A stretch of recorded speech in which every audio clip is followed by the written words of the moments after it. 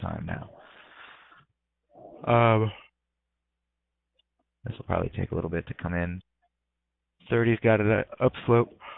60's pretty flat. Excuse me. So upsloping, so that's another reason why I'm kind of trying to, excuse me, trying to be a little more pig-headed or greedy, if you will, with the Euro-Yen trade, trying to catch a little bigger of a move because, yeah, I've got mixed signals, but I'm still getting hurt. I don't really have a trade here. Excuse me, other than to keep an eye on it and look possibly the pound. Certainly keep an eye on the Kiwi and the Aussie. We may try the Aussie and or Kiwi again.